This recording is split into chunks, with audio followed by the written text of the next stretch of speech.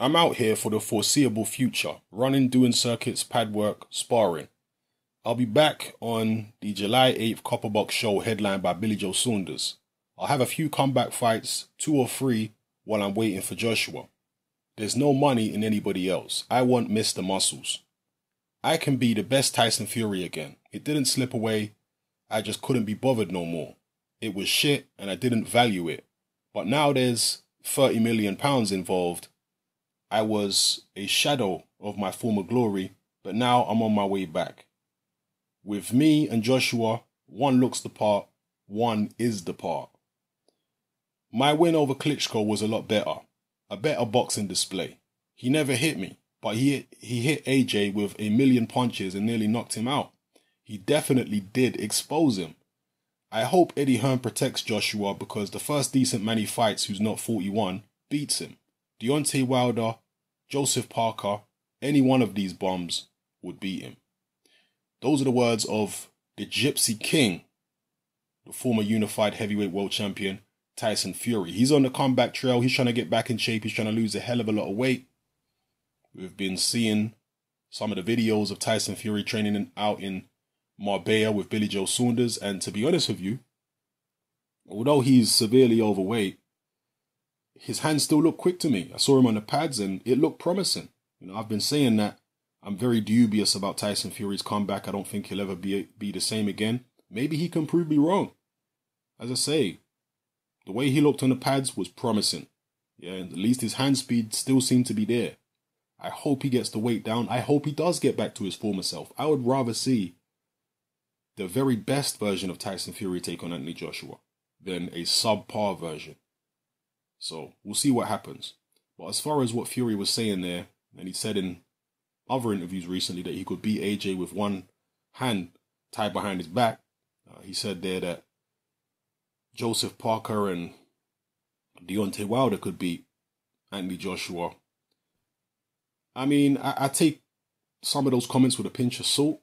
Just Fury being Fury. He likes to go overboard sometimes. But maybe some of you guys actually agree with it. I personally believe that AJ did very well to win the fight the way that he did. And I don't think AJ was exposed at all. AJ, as I've mentioned previously, had only had 18 fights when he fought Vladimir Klitschko. Do you think Tyson Fury would have beat Vladimir Klitschko as easily as he did in his 19th fight? I don't. Because Tyson Fury, after his 19th fight, got dropped heavily by Steve Cunningham, a guy who's a non-puncher, even at cruiserweight. Around, 16, 17 fights, he fought Nevin Pikage and got dropped heavily in that fight. So Fury's been through his own trials and tribulations.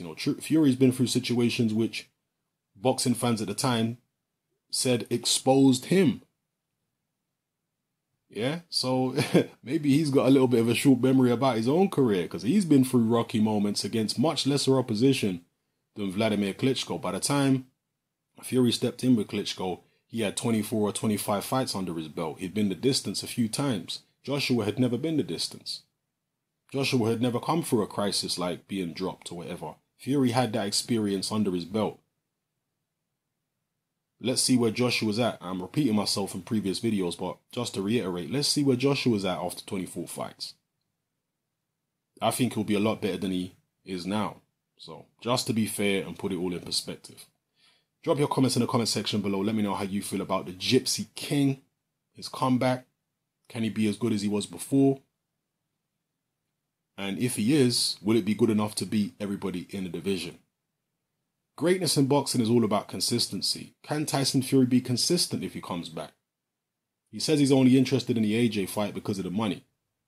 There's no real serious money in the other fights at the moment. So that's who he's focusing on. Can he, let's say, come back, beat AJ and then reign over the division? I doubt it. I don't think he can because I don't think he has the discipline outside of the ring.